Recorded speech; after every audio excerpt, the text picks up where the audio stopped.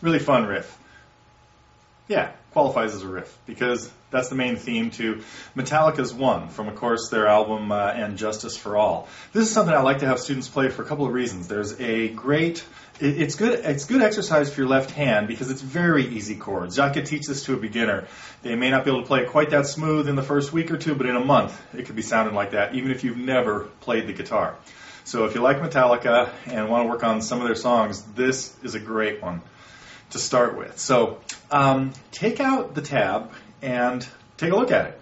It's right there. You can get it as a guitar profile or as a PDF.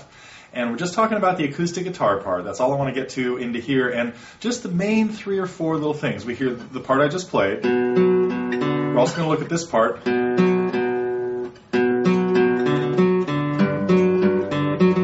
That part. There's a little section where we'll be picking out some arpeggios.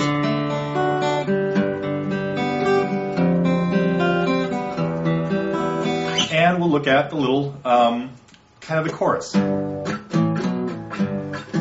That part. So anyway, that's all I have in there because, again, this is just our Intros, Riffs, and Licks series. We're just taking a really quick look at that.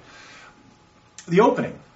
It's really a B power chord. First finger on the 5th string at the 2nd fret, third finger on the 4th string at the 4th fret. And it's absolutely okay to play this all as downs at the speed of 8th notes, because finally when we get into the 3/4 section, when it changes times,